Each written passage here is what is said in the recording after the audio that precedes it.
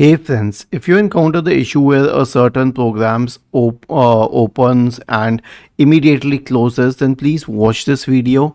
I will guide you through the resolution. Now, first of all, try running that program as an administrator.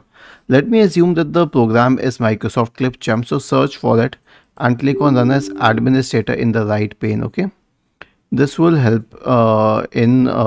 you can see it's still opened and closed, but this is what happens in case of a lot of programs that they work when you run them as an administrator. The next solution is to reset the program and repair it. So let's search for Clipchamp and then click on app settings in the right pane.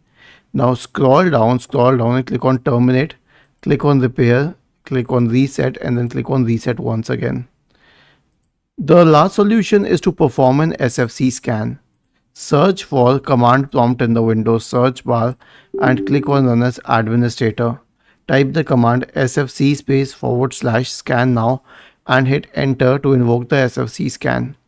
Was this helpful? If yes, then please subscribe to the channel, and if not, then let us know in the comment section of the video on how we could help you further. Thank you for watching this video and have a nice day.